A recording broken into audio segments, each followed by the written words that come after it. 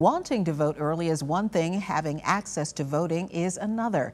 GRTC just launched a free shuttle today that will take you to the Richmond Registrar's office. CBS 6's Shannon Lilly spoke with a voter who says the shuttle made that experience a whole lot easier, and she joins us now. Hi, Shannon.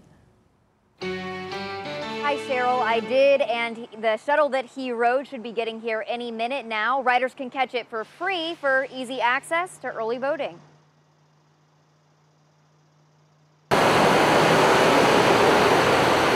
Making your voice heard just got a little bit easier. I was really motivated to vote this year, really motivated. And Brandon Jones says nothing would keep him from that. One way or the other. He's the first rider on GRTC's shuttle system, offering free rides to and from the new Richmond Registrar's location on Laburnum Avenue. It's a small crowd. I was like, ain't nobody else on the bus. I'm the only one riding, right? But Jones says it's worth it. I was first in line to vote, first one on the bus. It was a good day. And before these shuttles, the closest bus stop was several blocks away here on Saunders and Laburnum Avenue. We needed to make sure that there was that connection. So that's what the shuttle vans are doing. They're seamlessly connecting into major hubs. And those major hubs, according to GRTC spokesperson Carrie Rose Pace, are Broad and Robinson near the Science Museum and 9th and Marshall near City Hall. If you can get downtown to City Hall on the bus or to Broad and Robinson on the bus, then you can catch the shuttle and you're right here.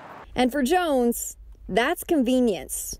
And plus, it's a new building, a new area, so a lot of people ain't had a hard time finding it. But this was ideal here. I said, well, I can just wait for the bus since the bus coming now. So then when I got through, the bus was right there. Bam.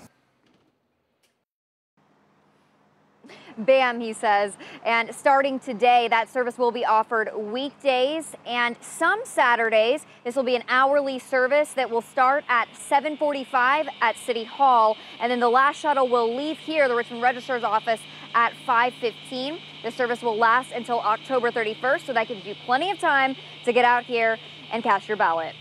Working for you in Richmond, I'm Shannon Lilly, CBS 6 News. Thank you, Shannon.